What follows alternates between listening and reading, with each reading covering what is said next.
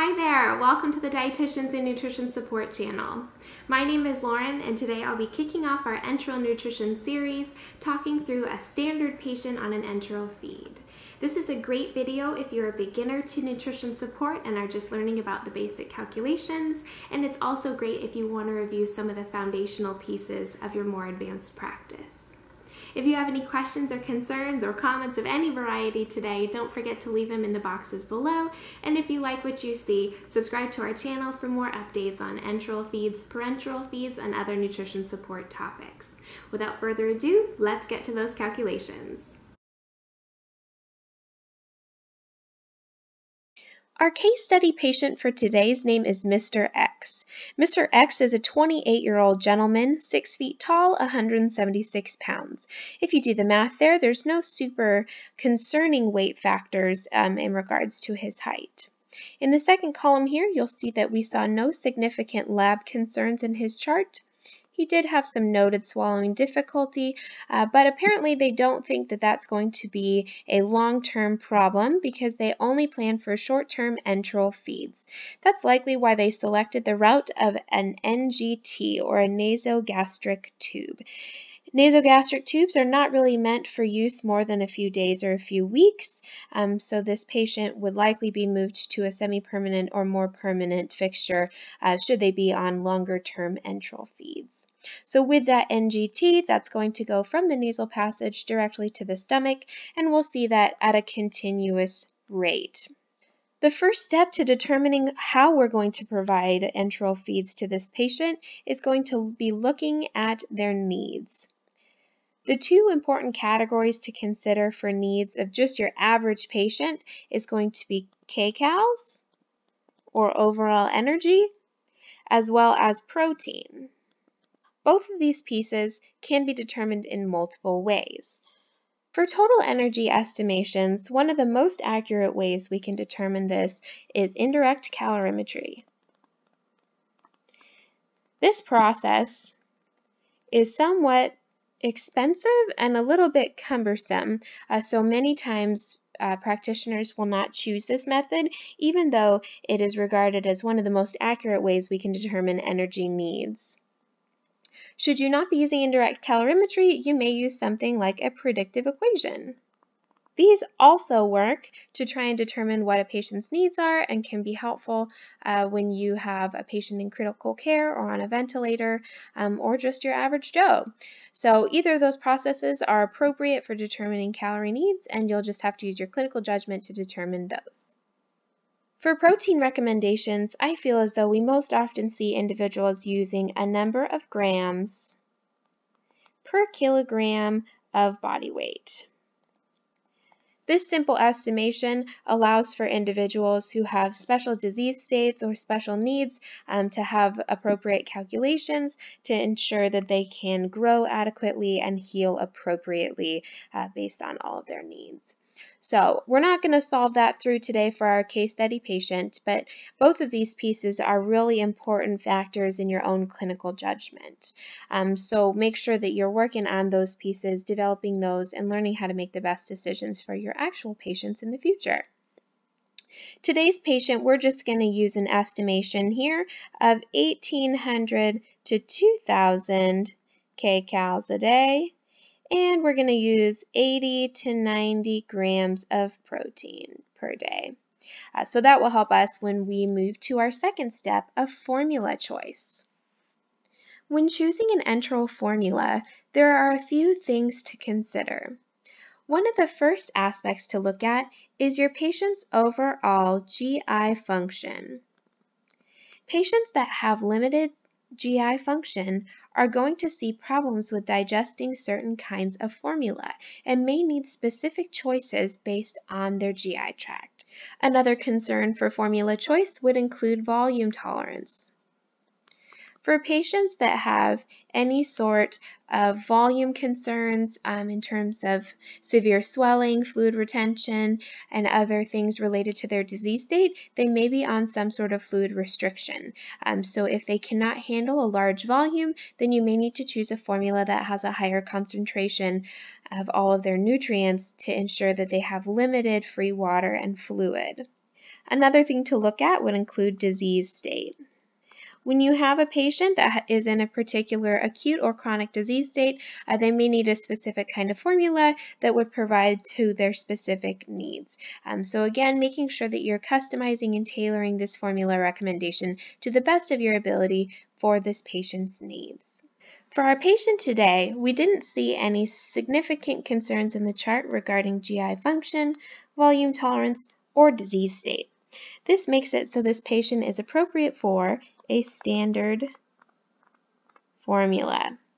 I also chose a fiber-containing formula today, being that this patient likely is appropriate for consuming fiber as they are transitioning from an oral diet that had fiber in it onto this enteral feed. So we're going to see how that fiber works for them starting off to help maintain bowel health.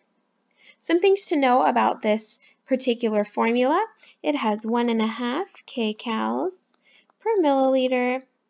It has 63.8 grams of protein per liter, and it also has 760 milliliters of free water per liter. The last thing to know about this formula is that it takes 1,000 milliliters to meet the DRIs. Step 3 of this would be estimating formula needs. Obviously, we need to provide something that's appropriate for this patient in terms of energy and protein. And where I'm going to aim today is probably at the 2,000 calorie mark. If I'm looking to provide 2,000 calories to this patient, and each of our 1 milliliters of formula provides 1.5 kcals, that's going to give me a total of about 1,333 milliliters per 1 day. If I was trying to see how we could provide all of these milliliters to give all 2,000 calories over the entirety of the 24 hours, I could multiply that by the 1 day and 24 hours to then get approximately 55 milliliters per hour. Now, if you did all the calculations with me, you'll know that this actually gave us a result of 55.5 milliliters per hour. So you may say to me, well, why didn't we round to 56? It's a little difficult sometimes to determine exactly what your future hospital is going to recommend. Some hospitals say keep it as exact as possible, utilize the 56. Other hospitals would like for you to stay within increments of 5, meaning that your numbers will either be something like 55 or 60 or 65. So being that we're at about 55, I decided to stick with that policy of going in increments of 5 and utilize the 55 milliliters per hour rate for our enteral recommendations. So now that we've determined what our estimated formula needs are, let's confirm how much formula we're actually going to provide. This patient is getting 55 milliliters per hour for 24 hours throughout the day. That's actually going to give an exact total of 1,320 milliliters per day.